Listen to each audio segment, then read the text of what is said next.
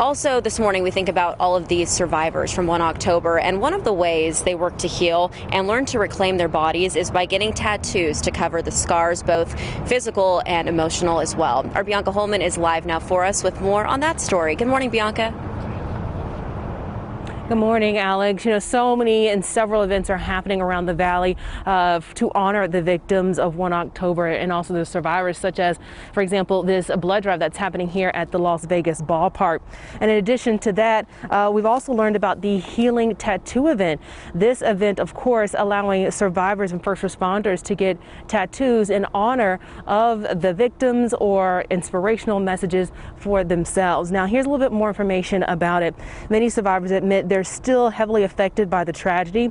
The Healing Inc. program is stepping in to make a difference. They say they're using tattoos as a powerful force for good. Some survivors choosing to honor those lost, others tattooing themselves with inspiration. We've had people come to us throughout the years. You've changed my life.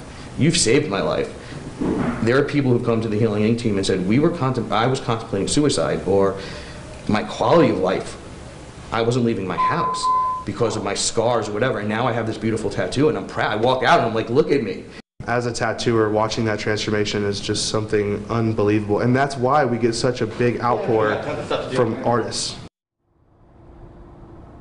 Now, there were over 100 people that put in an application to be a part of this program, but the Healing Art Project, they tattooed about 23 people, and they have 17 artists, some of them local, some of them from out of state, but there were several first responders that received tattoos, and some of those first responders, again, were there at the festival as civilians and then quickly jumped into action the night of the tragedy.